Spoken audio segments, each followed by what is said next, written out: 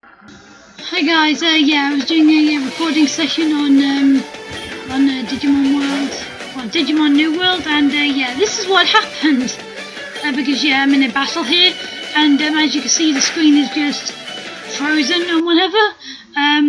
But yeah, as I was recording it, it didn't look like this. It just went normal.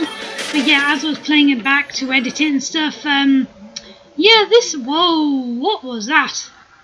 I don't know if they're meant to be eyes or balls or what. But yeah, this crazy stuff happened and I have no idea why. And yeah, as you can see there, oh, okay, cool. Yeah, I was just on my way to dig up that little flower there. And yeah, a battle happened in the grass on the way there. And yeah, as I say, all this stuff didn't happen while I was recording it, otherwise I would have stopped.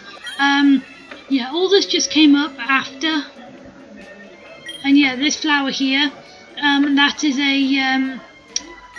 a Palmon that you just use a shovel on, that I got in the video. And she wants to come into the city and she helps out with the meat farm. So yeah, that's really, really cool. And it's really annoying as well because I got that done.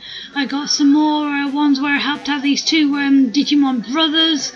I managed to find a Digimon that would help out again with a farm, a Vegemon, that goes to there after you battle him. I managed to do more exploring in the ice area. So yeah, I got quite a bit done in the video, but yeah. Yeah, this was happening, and I had no idea why. And yeah, just to reiterate, it wasn't doing this while I was recording. It only happened and I could only see it while editing, so I don't know what the hell happened. But yeah, I will try and get it fixed or whatever as soon as I can. Hopefully it'll be sooner rather than later, but for now there isn't going to be any more Digimon New World videos. But I am working on, like I said, a Pokemon Power video. It's going to be like Nuzlocke style and everything, so yeah. Hopefully you're all okay and have had a Merry Christmas, and yeah, if I don't talk to you till then, have a Happy New Year and everything and all that good stuff, and hopefully I'll see you again soon. Bye bye.